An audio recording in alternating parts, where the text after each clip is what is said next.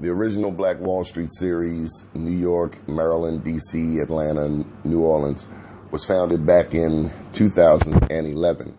At Be More News, we have been doing business networking events actually since 2002 under various names, beginning with the Harambe Dinner Club. We've had the Soiree, we've had the Rendezvous. But over time, we learned about the story of Black Wall Street and the 600 black businesses that were bombed and burned to the ground in Tulsa, Oklahoma on May 31st, 1921. And ever since, we started to dedicate our business networking events to the memory of Tulsa and those businesses.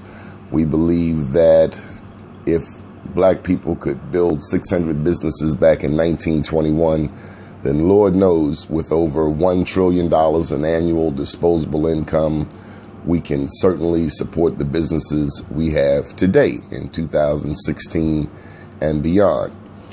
And so, to date, we've recognized hundreds of entrepreneurs in 5 U.S. cities, as aforementioned. And as a person who grew up in a family business, my dad was a funeral director. My family ran a funeral home, a couple in East Baltimore, and then we shifted to West Baltimore. I am a big fan of black business, any kind of black business, from the barbershop to the beauty salon to the contractor to the lawyer.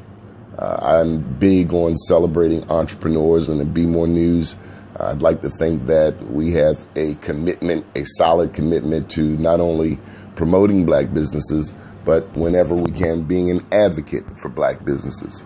My name is Donnie Glover. I'm the publisher of BeMoreNews.com, and we thank you for your support of the Black Wall Street series.